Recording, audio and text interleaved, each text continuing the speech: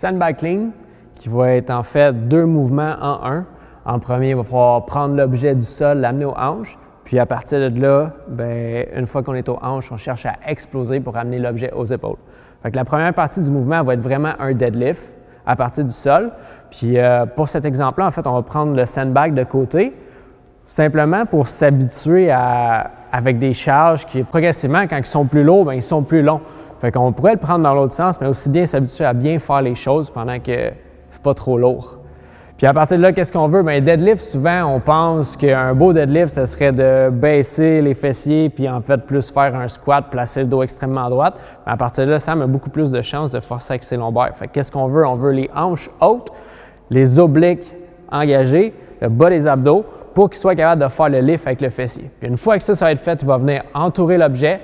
Puis une fois qu'il est entouré, bien, il va venir exploser avec la chaîne de tension externe. Fait qu'on part en interne, on vient squeezer les fessiers, on l'amène aux hanches. Puis une fois qu'on est là, on expire, on explose, boum, puis on amène ça aux épaules.